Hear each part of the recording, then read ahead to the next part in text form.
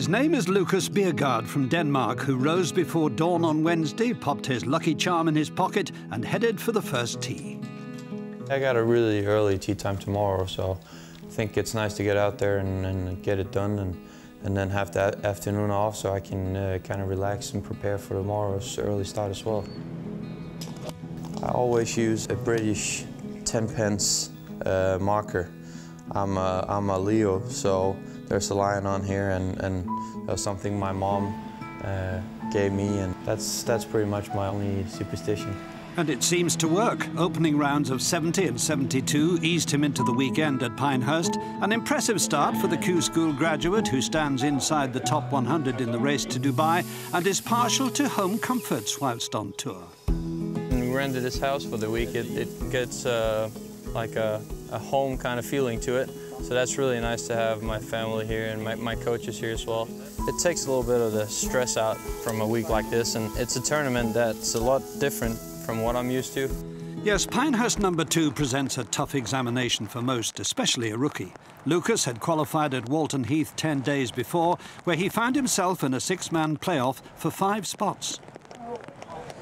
It was a long day at the qualifier last Monday.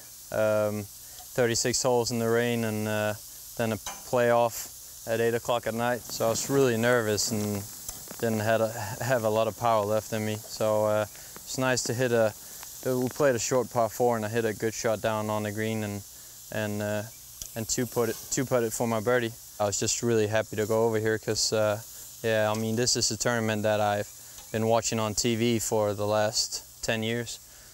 Probably the US Open that's clearest in my memories, probably the 2008 US Open when Tiger won in the playoff against Rockamediate.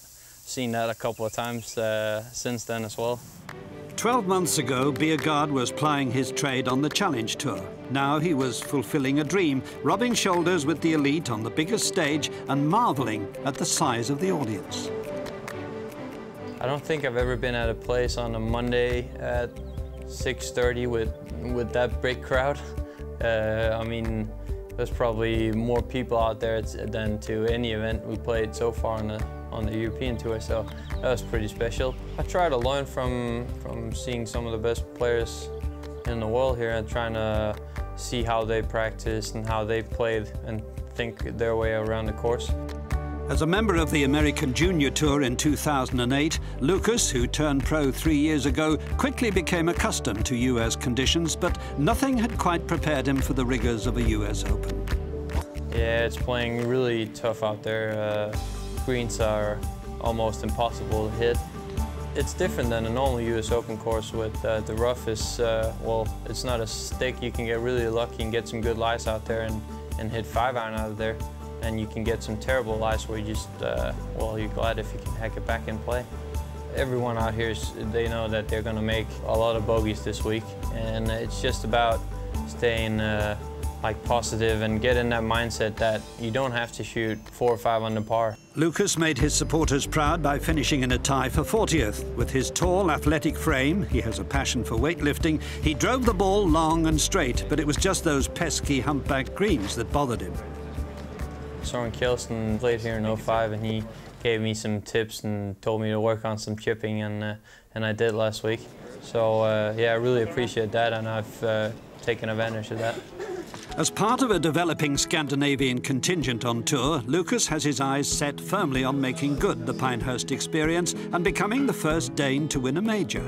Now I want to come back here. It has inspired me to get in like the top 50 so I can get in all 4 majors. So, just one final question for you, Lucas. Who's going to do the washing up? My girlfriend. No, I probably have to do a little bit as well. And now I'll get in trouble for saying that. And if he's survived, he'll tee it up at the Irish Open this week.